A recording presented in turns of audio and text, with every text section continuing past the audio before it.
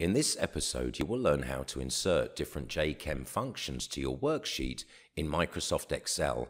There are various ways to do this. Let's see a couple of options. Start adding a structure object by converting from a drug name.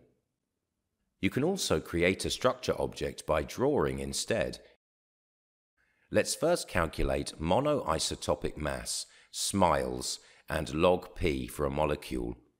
In order to insert the appropriate JChem function for a certain calculation, you need to know the name of that function. All JChem functions start with the JC prefix, and you can browse the list of available functions using the Insert Function window.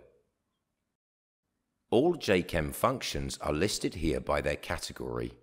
There are, for example, functions to calculate drug discovery scores or count the different isomers of a molecule, but this time you'll need a function to calculate molecular mass from the elemental analysis category. There are two similar functions available, JCExactMass and JCMass. The tooltip is a bit short, but you can always click Help on this function for a longer description. Here you can see that JCExactMass returns the monoisotopic mass, which is exactly what you need. The other function returns the average mass.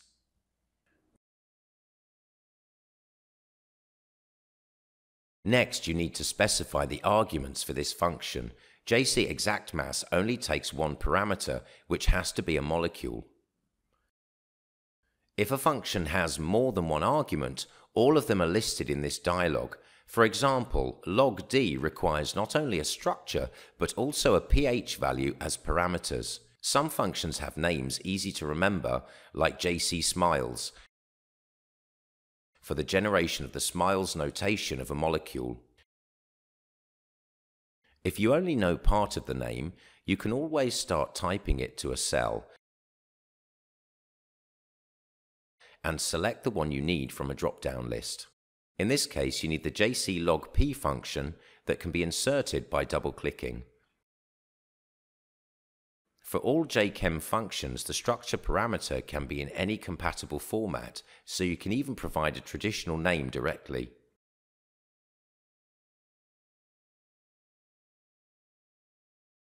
Thank you for watching. For more tutorial videos and updates from ChemAxon, stay tuned and subscribe to our YouTube channel.